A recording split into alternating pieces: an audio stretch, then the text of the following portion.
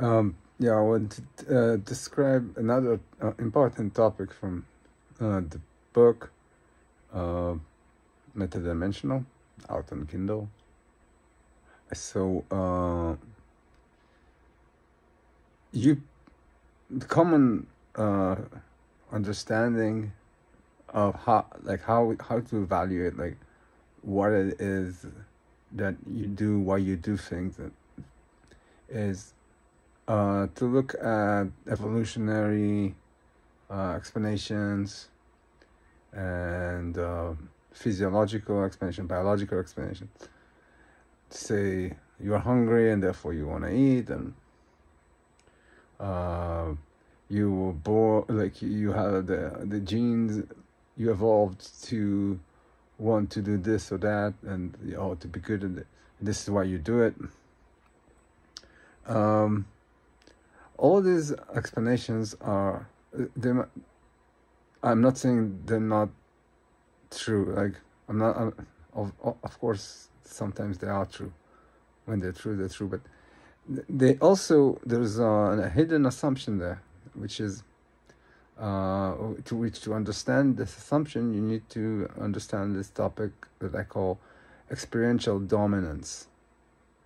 Now, I said that like science would tell you that experience does nothing, that it's just observing what is determined by the body, by bodily dynamics, physical dynamics, all that stuff. That's what they tell you. And I said in a different video that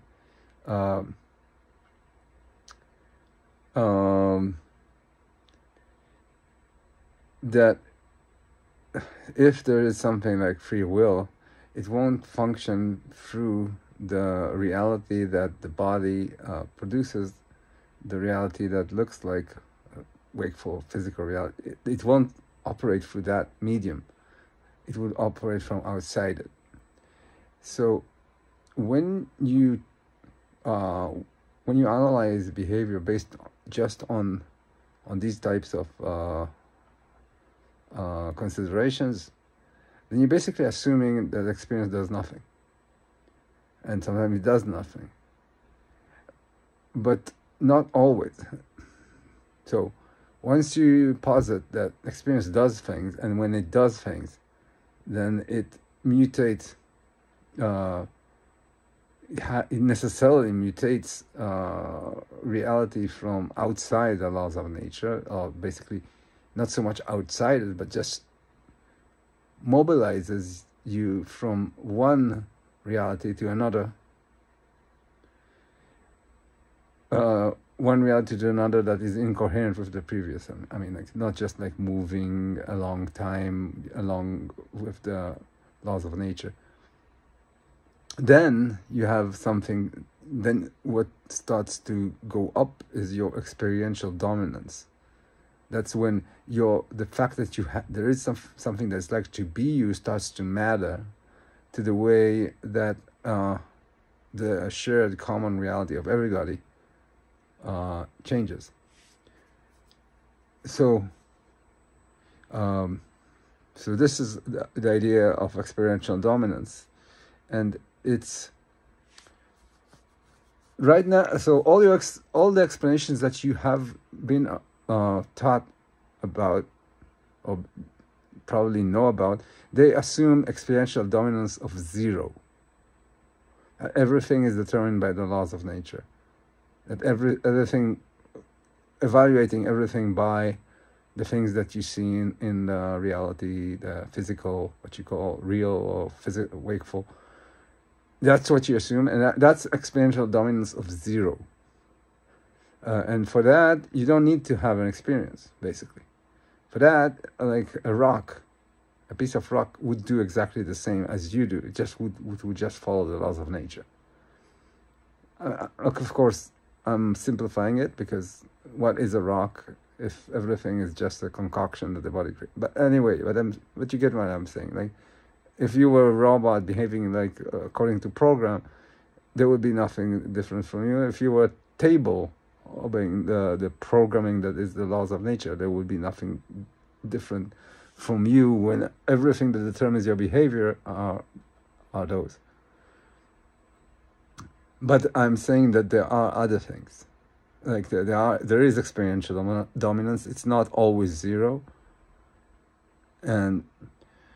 But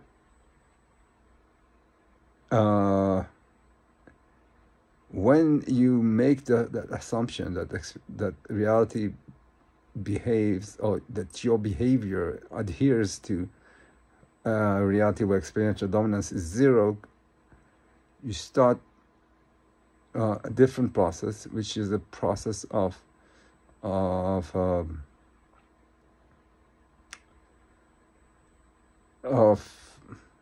don't know how to say it. You make experiential agents like you, like me, metadimensionals, as I described them in a different place, in a different video, unhappy with this reality. And so on paper, you could see people have everything they could ever want, because you're considering only the incentives as they make themselves manifest in the wakeful reality. But because all the involvement of experiential affairs escapes that description of reality, then you can easily forget about, or not leave room for what experience would want. And then, even though everything would look perfect, otherwise, like on paper, everything should look perfect, your society would crumble. And I think that's what we're looking at. This is, I will probably expand on this more, but this is, I think, what we're looking at when we're seeing the social unrest we're seeing today.